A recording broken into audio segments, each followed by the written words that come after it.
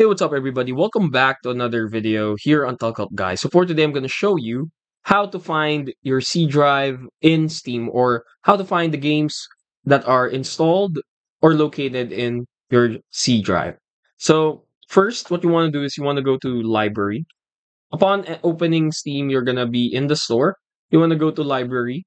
And then here on the left side, on your list of games, you want to go and click on a downloaded game. To know if it's downloaded, you'll have the play option right here.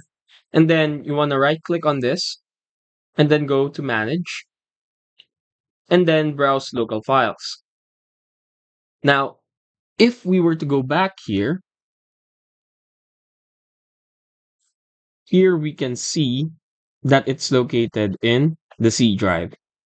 Now, to do this manually, if you don't want to open up Steam, or let's say you don't have internet and you don't want to open up Steam, you can't open Steam, just simply scroll down here, click on Program Files, and then go to Steam, and then go to Steam Apps. Go to Common, and these are all the games that are currently downloaded in our computer. And that's it. Hopefully, we were able to help you out on this. If we did, please, of course, do not forget to hit the like and the subscribe button and follow us for more videos only here on Talk Help Guy.